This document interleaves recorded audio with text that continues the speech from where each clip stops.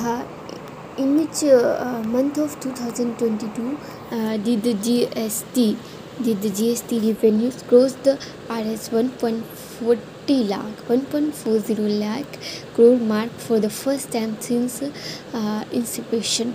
A February 2022, B March 2022, C April 2022, D May 2022. Correct answer is B March 2022. GST revenue for May was recorded at nearly Rs 1.41 lakh crore, a 44% increase over the same month last year. As per the Finance Ministry, this is the fourth time that the monthly GST collection has crossed Rs 1.40 lakh crore mark since the inception of GST, and the third straight month since March 2022. In March, GST revenues were at 1.42 lakh crore, while in February it was at Rs 1.33 lakh crore. Thank you so much.